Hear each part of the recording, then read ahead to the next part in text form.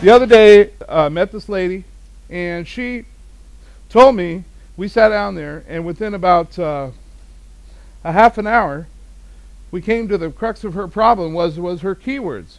And we did some research right there on the spot. We did some stuff where we found the right keywords that she needed for her business. She was able to take that, and just with the use of just putting the proper keywords into her title tags, into her stuff on her website, into her different promotional articles, into the different stuff that she was doing, by using the proper keywords, all of a sudden her business took off. She was floundering. She couldn't put the pieces together. She didn't know what was going on. Wasn't making any sales. Wasn't making any money. She spent $65,000 going to all these seminars, doing all this stuff, flying around the country, doing all these things. Nothing happened until she got her keywords together.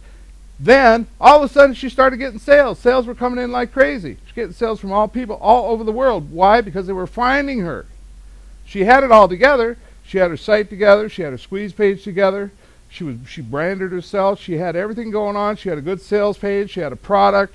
She had written the book, or had a ghost written, had something going on. She had articles all over the place, had everything going on, but she didn't have the right keywords. Nobody could find her.